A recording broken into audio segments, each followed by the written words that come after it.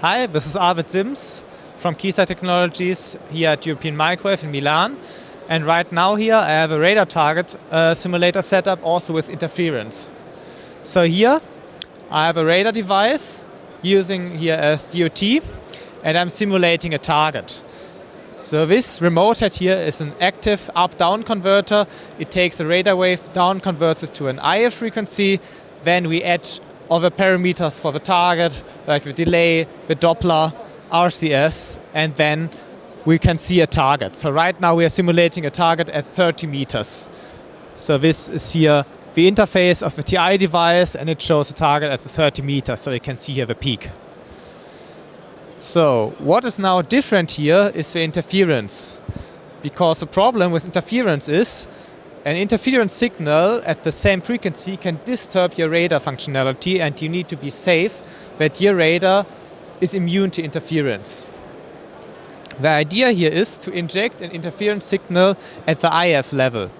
So here we are using AWG, the M8195A AWG, and it can give you an interference signal of like 5 GHz of bandwidth.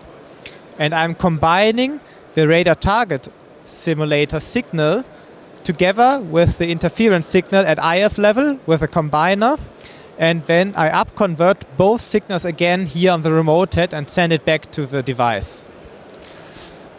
We are automating the target simulator and the AWG together with our own test sequencer called TAP.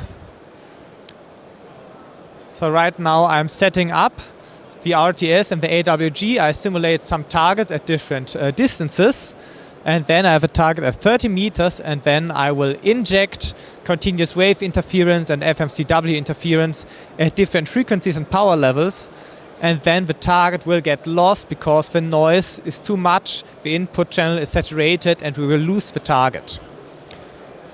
And nowadays the problem is, if you're a radar manufacturer, you could say, I don't care about interference because I just have the highest output power.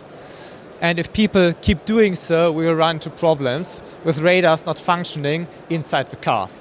And therefore, Keysight here offers this solution to test your design against interference issues.